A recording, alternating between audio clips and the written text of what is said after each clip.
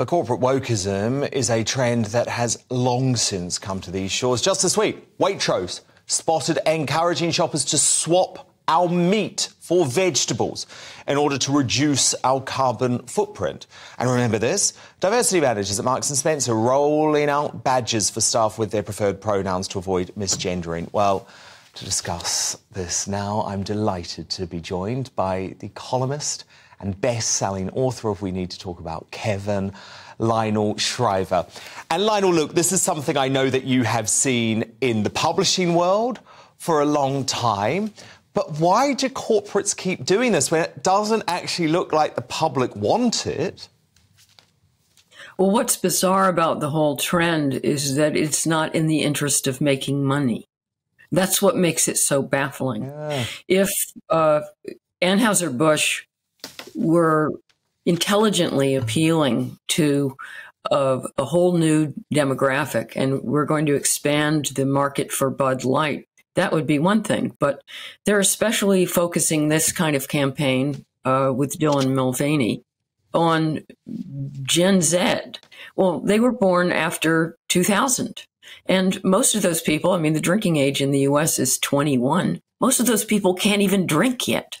So it's so wrong-headed. I mean, the same, as you know, the same thing has happened in the publishing industry. All they seem to care about is diversity, equity, and inclusion, and not selling books that people want to buy.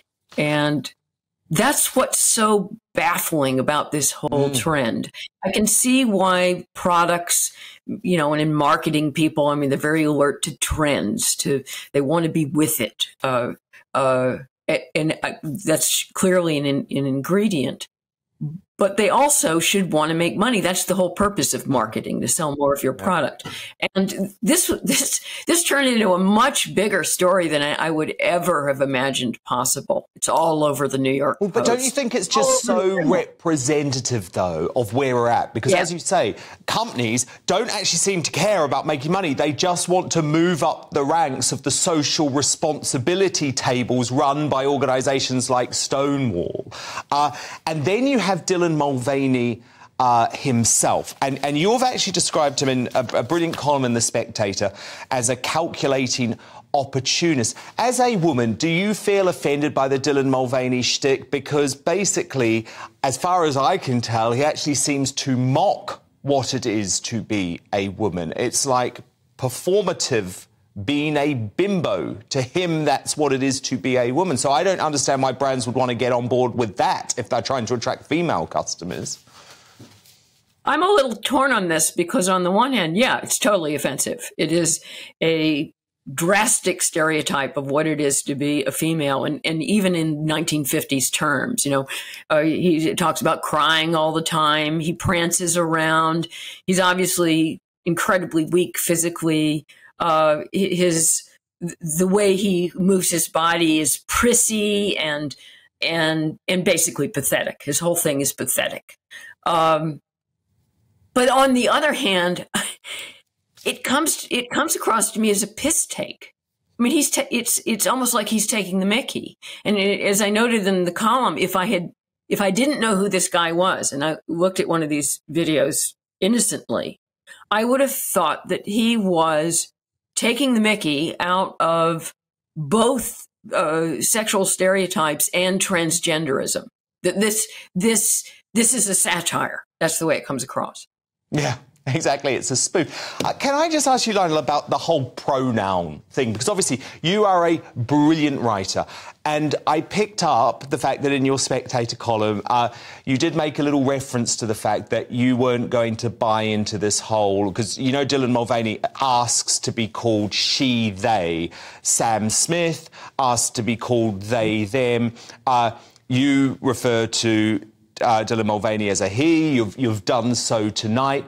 You know, for a lot of companies now, that would be a cancelable offence. And actually, a lot of news organisations now are rewriting folks' column if they misgender the protagonist that they're writing about.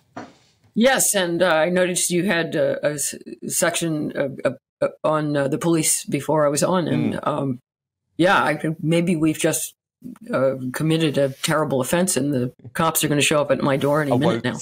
But I'm really tired of the compliance of the media on this point.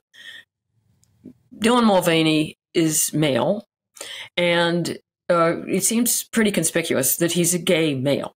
In fact, he claimed to be gay before he decided he was transgender instead. He's a camp gay bloke, right? And you even have the likes of the Daily Telegraph getting with the program, and even with these, these sex offenders who claim to be women to get into women's prisons and rape women.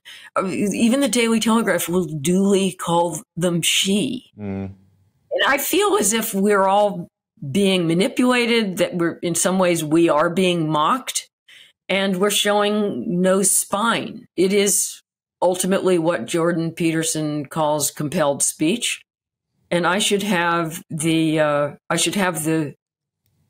freedom of speech to be able to call Dylan Mulvaney a boy. Well, indeed. And also, it's actually a biological fact. You're stating a fact. Dylan Mulvaney hasn't undergone any surgery, no hormone treatment, nothing. So you are stating a complete biological fact. But, these days, you can't. It's pandering. It is.